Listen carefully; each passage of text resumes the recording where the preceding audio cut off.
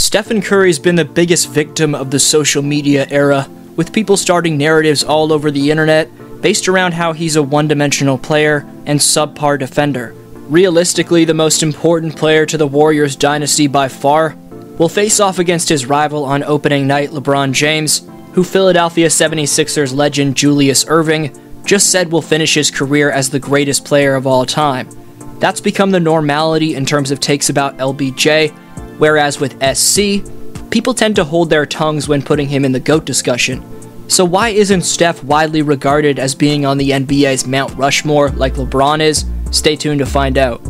Before continuing, according to YouTube's analytics, only 9.6% of you watching right now are subscribed, so press the box and turn on notifications if you haven't already. Also leave a like on this video, it takes a few seconds and makes a massive difference. Now into the content. Even as a proud owner of Under Armour's Curry 8s, which I've enjoyed playing in this summer, I'd have to say, from a marketability standpoint, Steph choosing Under Armour over Nike or Jordan may have been the worst decision he ever made. With LeBron James becoming the poster boy of Nike, along with winning 4 championships and finals MVPs, to go along with iconic moment one after the other, then whether it was the billboards, the endlessly promoted shoes, or the commercials, that combination of LBJ's greatness and the top-notch company he had signed to back when he played at St. Vincent St. Mary's High School catapulted the man into a global icon. Not to mention, even a year before he signed with Nike, LeBron's jump out of the gym athleticism had him dubbed as the chosen one on the cover of Sports Illustrated. The Hollywood personality and confidence that LeBron had off the court, combined with how he could take over the game both mentally and physically between the lines, and the resume he was building up, which consisted of owning an entire conference for a decade straight, all of that has given modern-day fans the leeway to claim LeBron isn't only a bona fide top 2 to 4 player ever, but that he's above Michael Jordan as the greatest player ever.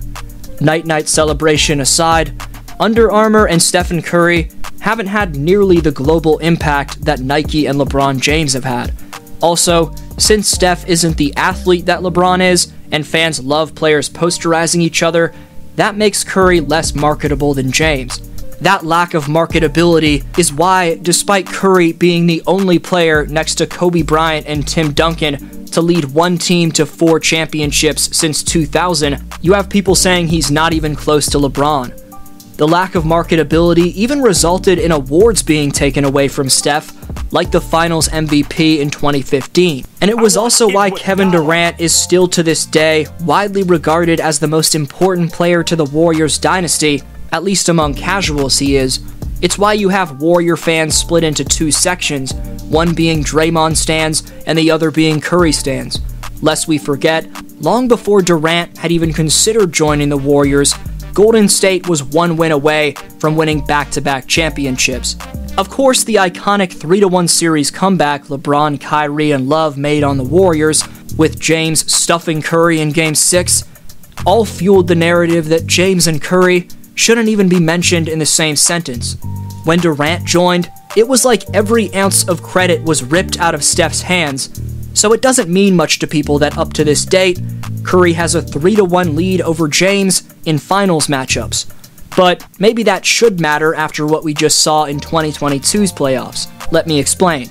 Of course, Durant made the Warriors unfair when he was there, and there's validity to folks not caring about Curry having that 3-1 series lead in finals matchups, but the impact Steph makes is much quieter than 6'8+ mega athletes have. His 2022 finals run proved that his impact can also be incredibly loud, with his criminally underrated ball handling and underappreciated balance in his all-time best shooting stroke. But just think back to when Iguodala took his finals MVP in 2015.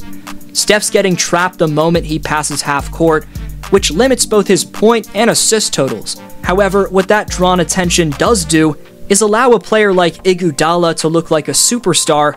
Meanwhile, minus the services of the best defensive gravity drawer of all time on his team, Kevin Durant was just swept in this year's first round. He only has 1 playoff series win in his post-Golden State era as a Brooklyn Net, and without Steph next to him, has never even sniffed a championship ring, other than when he was in Oklahoma City back in 2012. Otto Porter Jr. and Gary Payton II just received the bag with the Toronto Raptors and Portland Trail Blazers. The way Steph worked off their excellent screen setting and complimented them helped elevate Otto and Gary into big-time names on the free agent block. Expect Steph to do the same for Dante DiVincenzo and JaMychal Green, who I've broken down in separate videos. Along with Steph being extremely humble and not having the most popular brand to catapult him into one of the most recognizable faces in pop culture, which LeBron has, Steph gets a ton of unnecessary hate across the internet.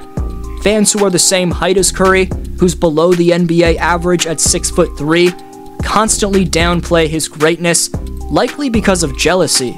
Steph's not an all-NBA defender, which Draymond Green should be appreciated for, but that doesn't mean Curry's not elite on that end, and it's not like Steph relies on that defense from Green.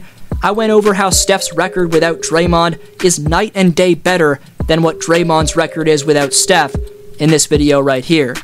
It's silly that I should even have to pit these two all-time greats against each other, though. It goes without saying that the dynasty isn't what it is without Draymond, who I'll make a separate video on.